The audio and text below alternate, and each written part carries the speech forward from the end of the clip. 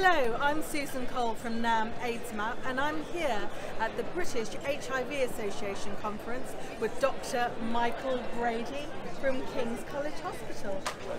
Hi Michael, why is it so important for people to test for HIV? It's really important for people to test for HIV because HIV as a disease is completely different from the disease that many of us will remember from 20 or 30 years ago. Now we know that early diagnosis and access to amazing, easy to take treatments mean that people living with HIV can expect to live long, healthy, normal lives and can be confident that they've got a zero risk of transmitting the virus to their sexual partners. So if you know your status, you can access incredible, effective HIV therapy, and also if you know that you're HIV negative, that's reassuring, but also means that you can take steps to prevent yourself from catching HIV by using condoms or accessing pre-exposure prophylaxis, which is a tablet that can be taken by anybody and gives you pretty much a near 100% prevention and protection from catching HIV. So testing is fundamental to all of that and so important.